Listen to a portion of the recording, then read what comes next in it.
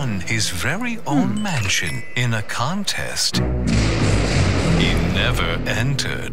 Just his luck. Hello?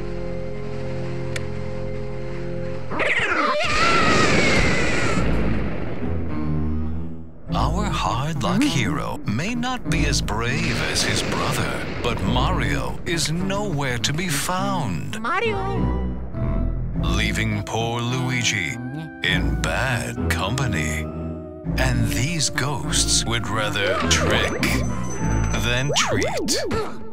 Can Luigi face his fears and save Mario? Luckily, he has the right tools for the job. The Poltergust 3000 has the power to suck up ghosts, stun enemies with the flashlight, and trap them with the Poltergust. Need more power? Then open the menu to turn on the strobe bulb and charge it to stun a wide area. Ghosts come in many shapes and sizes. There are boos, departed dancers, fried rice enthusiasts, disembodied bodybuilders, and other horrible house guests who've outstayed their welcome.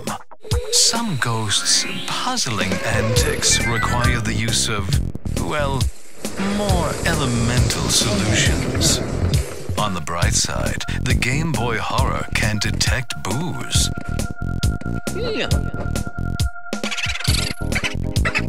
And display a map of the mansion on your touchscreen. How convenient. Feeling braver? Then see how fast you can beat each boss in the gallery. In this new time attack mode, you and another player can even team up using 2 systems and download play. If you both own the game, you can explore the mansion together as Luigi and his green doppelganger, Luigi. The Mario, Toad, Luigi, and Boo amiibo figures are compatible with the game. For example, the Mario amiibo figure turns poison mushrooms into super mushrooms, while the Boo amiibo reveals the location of runaway boos. Beat the game and you can play it again. Only this time, the challenge will be downright spooky. Fears will be conquered, puzzles will be solved, and ghosts will be trapped. Or else Mario will be trapped forever.